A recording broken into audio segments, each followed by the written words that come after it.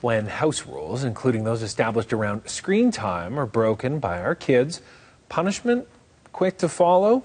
Parenting consultant Judy Arnall says there are alternatives to punishment which can promote healthier outcomes. Judy, thank you for joining us this morning. Thanks for having me. Well, let me play devil's advocate to your advice right off the bat. What's wrong with just saying I'm the parent and no screen time today because you've overstepped boundaries?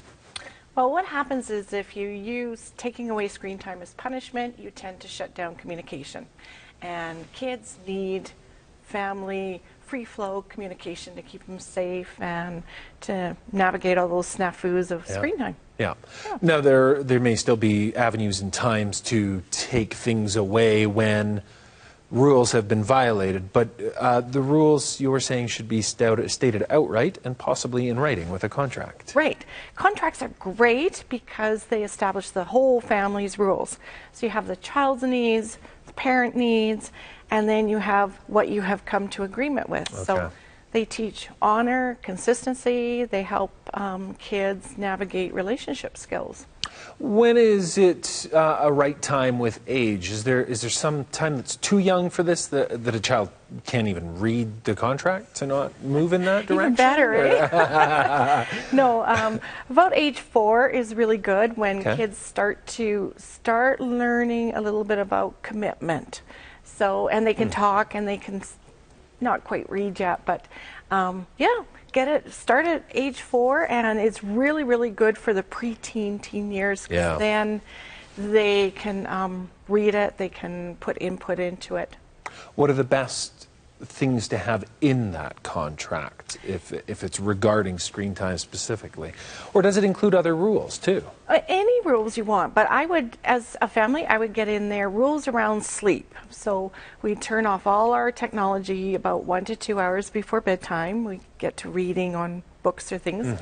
The other thing is exercise. That's a concern for parents, is do our kids get enough exercise? So, and non-tech times. What are the times we don't have technology as a family? I see this as probably benefiting parents as well, in that you can actually, in your obligations, outline when you're going to be off screen. Because kids who hit 9, 10, 11, they're going to call you out on that anyway. If it's this contract that forces them off of the screen, but you're always on it. They do. If we're on our phones and it's supper time, our kids actually call us out and say, hey, no tech time. And same thing too, if my husband doesn't take out the garbage, I'm not going to take away his cell phone. I'm going to talk to him. You don't do that? As we should do with our kids.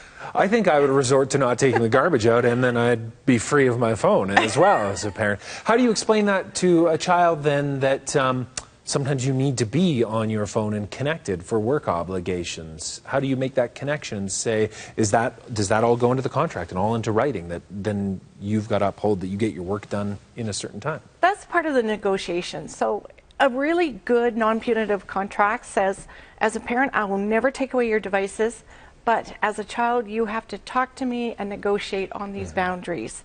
And if kids have more buy-in, they're more likely to honor it. I think the whole family should understand, too, that that's a fluid contract. And, yes. hey, this hasn't been working this month. Let's make this little adjustment. Absolutely. You have a book. You're flying to London tonight, in fact, you say, to meet with your distributor and publishers.